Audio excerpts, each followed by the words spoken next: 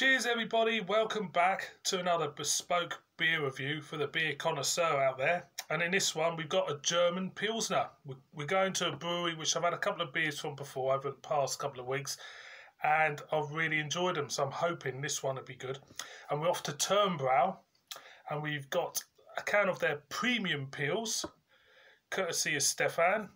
And Stefan's put the price he's paid for it. It's 29 cents at the penny discount in Germany. Super smashing great. There you go. I'll give it a little twist for you. See what any info it's got on it. It's all in German. It is Mönchengladbach. This comes from Brewery Mönchengladbach. It's got Zutaten, Wasser, Gersten, Malz, Hopfen extract. There you go. So let's crack this open, shall we? Let's see what it's all about. Yeah. I'd say it's very one I had yesterday. A little bit, DMSy, sweet corn, that type of thing. DMS, look it up. Look up what this is. I explained it to you, and I've forgotten the wrong word it is, but it smells of DMS, but it smells quite pleasant. I'll be honest with you, it doesn't smell nasty. It doesn't. It's got a sweet, malty smell, sweet corn smell to it, but it smells okay. It smells okay. So hopefully this one will be okay, because it smells okay.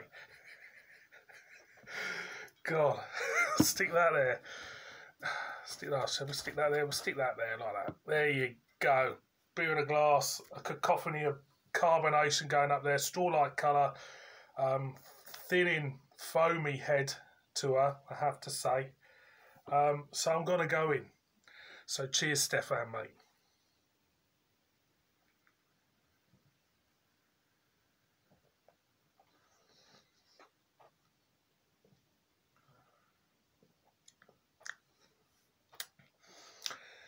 Compared to the one I had yesterday, the Turmbrau one, this one is actually okay.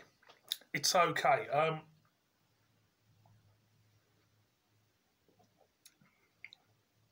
You do get the generic sweet corn, rye, maybe crisp bread type of thing going on with it, but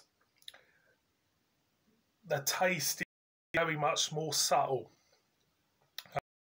That's what I prefer. There's a little these kind of like taste notes you do get in, these premium pills. For me, it has to work when they're more subtle. It works better when these taste notes are more subtle, and there's kind of like less metallic feel to it. Whenever I taste a metallic in a beer, it just tells me that it's a bit and a bit. This, if I didn't know the price, I would say it okay on a hot summer. Go on with that. A tad.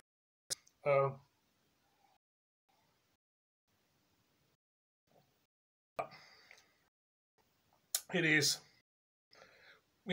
it's chuggable for the money, 29 cents. You can't go wrong with it, really. So, boys and girls, this one does get a little for me, because it's not terrible, it's not bad, and for that price, you can't go wrong. The three beers I've had, hot Turmbrau, was a winter beer, and the other one was a wheat beer, have all been pretty inoffensive, nothing nasty. Boys and girls, Turmbrau premium pils on a hot summer's day.